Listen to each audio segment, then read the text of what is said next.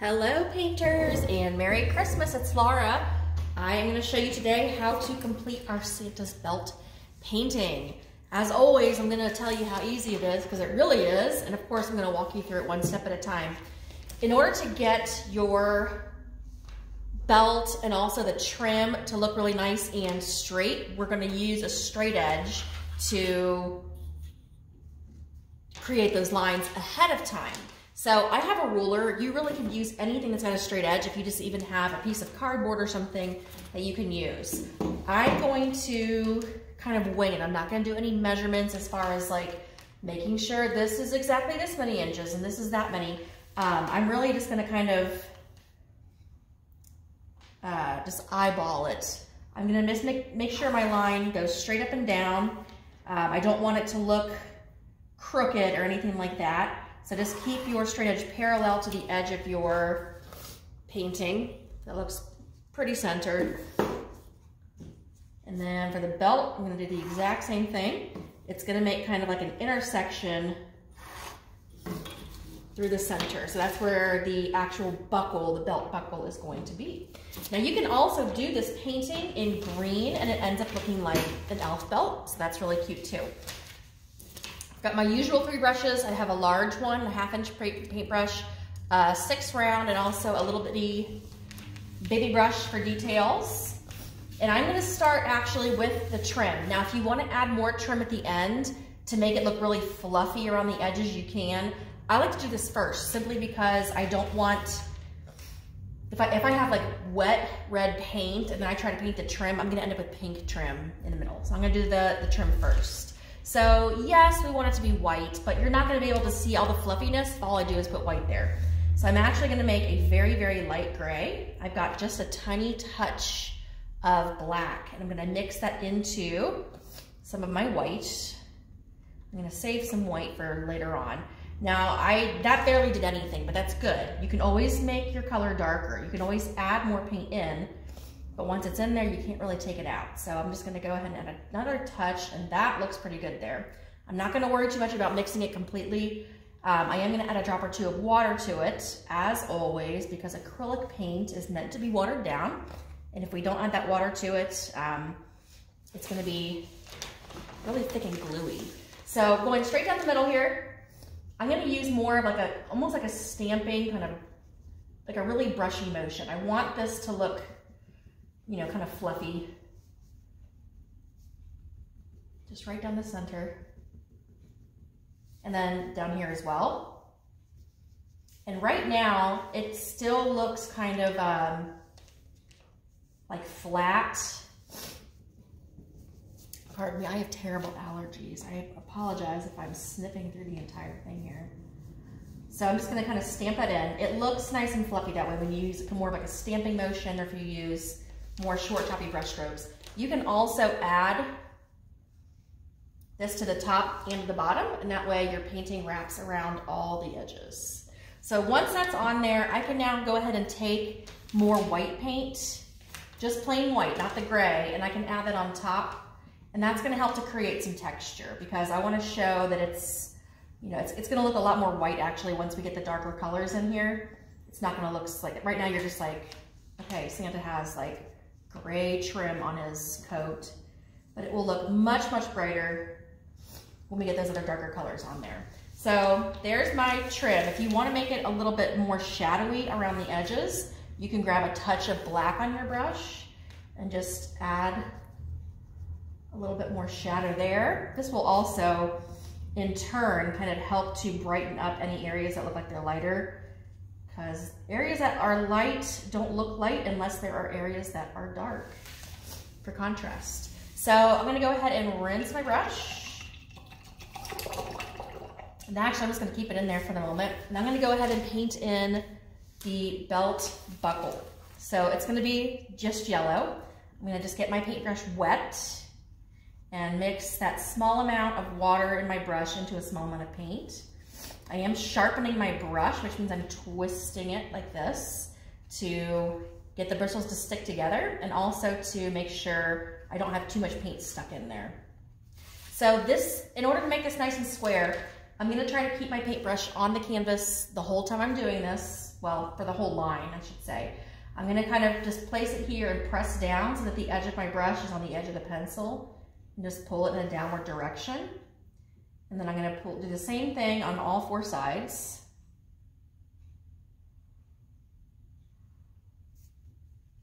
And then if you decide you want it to be a little bit wider, you can go ahead and widen it out. I want it to be a little bit. I want to show that nice shiny belt buckle through there. Okay. And then if you want to add some highlights to it, actually it's more like a shadow. I'm going to add the tiniest, ittiest, bittiest touch of red to some of my yellow, like a pinprick. That's going to make an orange color. What that does is create the shadow in the yellow. So I'm just going to kind of drag that across there. Not that it's dark by any means, but I just want to show that in order to be reflective, you're going to need some darks and some lights. I'm going to add the light in just a little bit after my yellow has started to dry. So I'm just rinsing this brush off now. And I'm going to go ahead and paint in the corners. So the corners are going to be red, obviously. And I'm going to use my medium paintbrush for this. I'm mixing a small amount of water into here. I'm going to sharpen my brush, as always. You can pick any corner that you want to. It does not have to be the same one that I'm working on. It can be any of them. But what I'm going to do is take this brush and I'm going to kind of outline first. So going this way, and then also going this way. This is going to help me kind of paint inside the lines. And again, if you feel like this is kind of painting over some of the fluff that you already painted, you can paint that once again at the end. I will add some at the end to kind of show you that. So you can use either the medium paintbrush, or you can even go back to the large one, which is what I think I'm going to do for this. Don't want too much water, that's why I'm kind of scraping that on the side there. And when I brush this in, you can really go in any direction as well. I'm going to go like kind of sideways and up and down. And starting in the corner, I'm going through and making my way to the outside corner. So starting on in the middle and brushing kind of like sideways. It's almost like a weaving. You can kind of see your brush strokes, and it looks like it's kind of weaving through. I am going to get the sides. I am also going to get the top. Now up here, what you'll notice in the original one is that the corners are a little bit darker. Not a lot darker, just a little bit. So I'm going to do the same thing that I've been doing here with my other colors. I'm going to add just a tiny little pinprick of black to some of my red. That's going to make more of a deep red color, a burgundy red. And I'm going to brush that just into the corner. So just back and forth through here. And because all of this is still wet, it's going to blend in really nicely. So just back and forth. And that way that color is really just in the corner and not in the rest of the painting. So then I'm just going to repeat that. I'm going to rinse my brush just because I have the black and red mixture in the bristles, and I only want that to be in certain areas. So you can probably even use this large paintbrush to do your outlining if you don't want to keep switching back and forth. So I can use this to just drag carefully across here. And especially because we are going to be, when we paint the black of the belt in, it will help kind of clean this up a little bit, so I don't have to worry about getting red in areas where it doesn't belong. The black will cover it up really easily. So I'm still kind of going like and downward and then going across again. And then when I start to reach the corner, I'm going to grab that small amount of black and red, and I'm going to brush that in instead. If it seems like it's too much and you're like, oh, I didn't mean to make it quite that dark, take your paper towel, dry off your brush a little bit. You don't want to have too much paint on there. And then you'll be able to kind of go through with your dry paintbrush and help to kind of blur that in a little bit more. So that way it's not all over, or it doesn't look, it's going to end up blending in more. It's not gonna look quite so scary there. Notice I did get some red in there where I want the belt to be later on, but that's not gonna matter because my black's gonna help to clean that up. So I'm gonna go ahead and finish these two corners in the exact same manner that I finished the first two.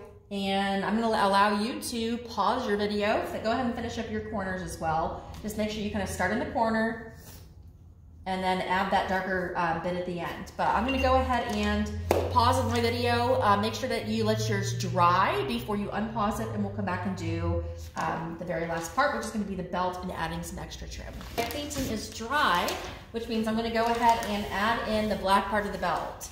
So this is really gonna help bring the whole painting together. Right now, it doesn't look like much, but adding the black is gonna make a huge difference. And my water's a little murky, but adding that red water to black paint is not going to affect it at all. But do make sure that you sharpen your paintbrush, and that way you don't end up with paint that's too thick that is not gonna give you a nice solid line. It's gonna give you more of a fuzzy line if it's too thick. So now I can use this to go through and outline it, and what that's gonna do is help to clean up any area of red where I got red and I didn't mean to. I'm gonna add that to the sides.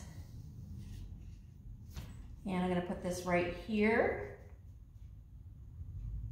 If you want to switch to your detail brush to get inside here, that would make perfect sense because this is a pretty tiny area.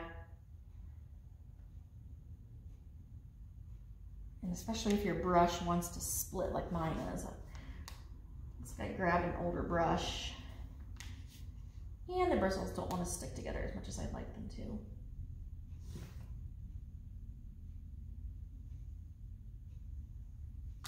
Go ahead and get this side as well. And then I'm going to go ahead and fill it in. You can, if you'd like to, you can switch to your large paintbrush once again. This painting does have a lot of large areas with the same color, not a lot of detail. So as I brush this in, you can see already how, I mentioned earlier, how the trim is going to look a lot lighter. And reason being is just because we now have dark areas to help show that it's a light spot and it doesn't look nearly as dark as it used to. Across here, I'm going to get the side. And of course, I'm going to get that little tiny area that is in between. Now this still doesn't look quite like my original painting here, because it needs a little bit of extra detail. I'm going to do some outlining with my white and also with black to help make everything kind of stand out. Detail brush, black paint. I'm going to add a little bit of black, just kind of like deliberately kind of brushy and sort of imperfect. We're aiming for imperfection here. So this is not meant to be a perfect outline, but I'm going to go kind of across here, just drag my brush through between the white and the red, just to sort of add some contrast. I can do the same thing down here, but I'm just deliberately making it so that it's not perfect. I'm gonna do that once again, just at the top and bottom of my belt here. That's gonna help make that buckle, the buckle, I'm sorry, not the belt, the buckle. That's gonna help to make that stand out as well. And then I can also put in some white highlights. So I'm gonna, same detail brush, white paint, and to outline the belt, you're gonna drag this kind of across this way. And again, this is already making a big difference in how put together my painting looks and how finished it looks right through there. And I'm gonna add in some highlights across my buckle, as I mentioned earlier, with some white. Now that that paint is dry, I can add in that, and that's gonna help the buckle to look a lot more reflective. And last but not least, if you would like to add a little bit more fluff to your trim, just make sure you rinse. I'm gonna use my medium brush, and make sure you rinse it pretty well. This time I'm gonna grab just white and not the gray. And then I can go through and add in a few more spots like this to help kind of brighten it up. You can also add a little bit that kind of crosses over into the red. And what that does is just make it look like it's a little bit more fluffy. It's really soft. It's got a soft texture to it. So that's completely up to you if you want to add that in. That's your own artistic decision on that. I can add some down here too. I don't need to make it too fluffy. All right, so if you want to sign your painting, I suggest using the detail paintbrush for that. And I'm gonna sign mine in black. I often just use initials when I do sign my paintings, and that way it doesn't overtake the artwork. But if you can sign it with a signature, I will be very impressed. I'd love to see it. In fact, I would love to see all of your paintings, so get your cameras out, get a selfie with you and your Sanibelt painting, and you can send it to us so that we can see your lovely artwork. So that can be either emailed to us or posted to our Facebook page. But please send this to us, and Merry Christmas. I will see you next week.